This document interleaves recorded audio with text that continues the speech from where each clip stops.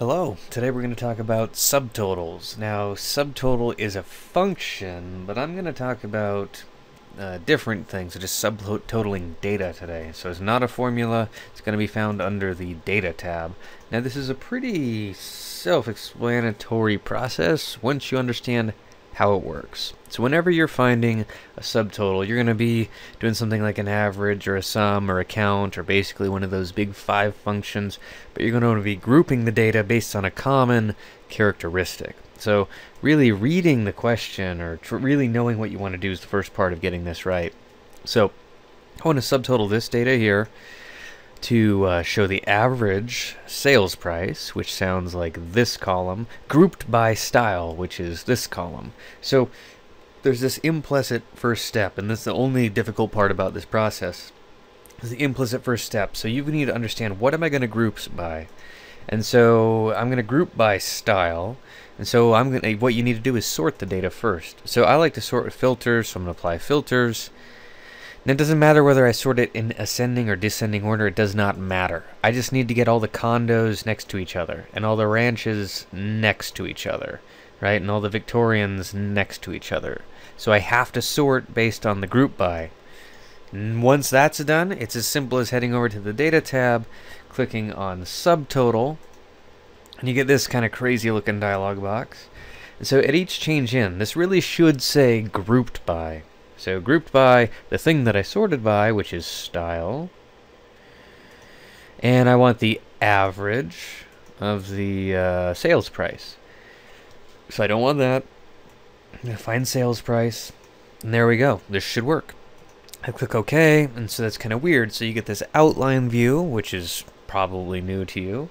And so you can see that the average condo costs just under $90,000, and you can kind of sort of see that the subtotal goes at the bottom of the block of things. So they have to be grouped together in order for it to work correctly. And the average ranch is there, and the average Victorian is there. You can collapse these, right? So there's all kinds of things you can do with these different views, but that's a subtotal. So let's look at an incorrect subtotal next, because I think that's the more interesting one. Heading over here.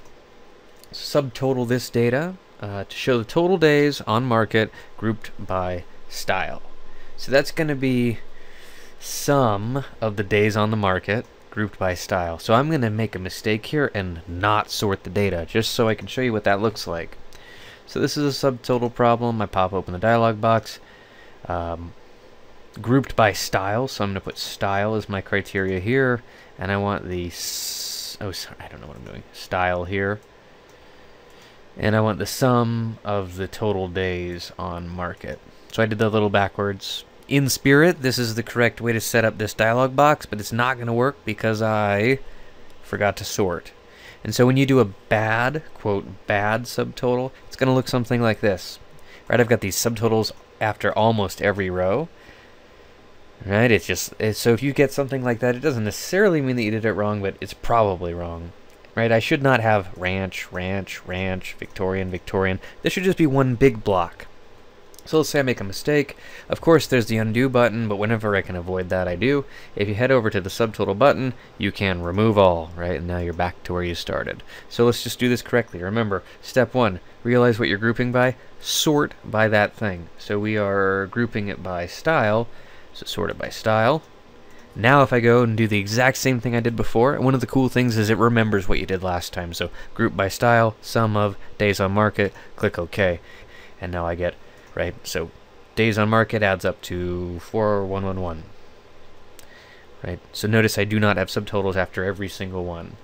Let's look at the third one, which is more difficult in a sense, but kind of subtotal the data to show the average price grouped by bedroom. So grouped by means I need to sort on the bedroom column. Now I'm ready to do a subtotal. And so I'm grouping it by bedroom. And I want the average of the price, which is, I mean the asking price or sales price. I have to just make a decision. I didn't write it too well. I click OK. Notice this dialog box reads pretty similarly to how the question's worded. And so that is how you apply subtotals. So right, the key here is sorting. Once you've sorted it, as long as you know where the tool is, it's pretty self-explanatory from that point forward. So now you know, and knowing is half the battle.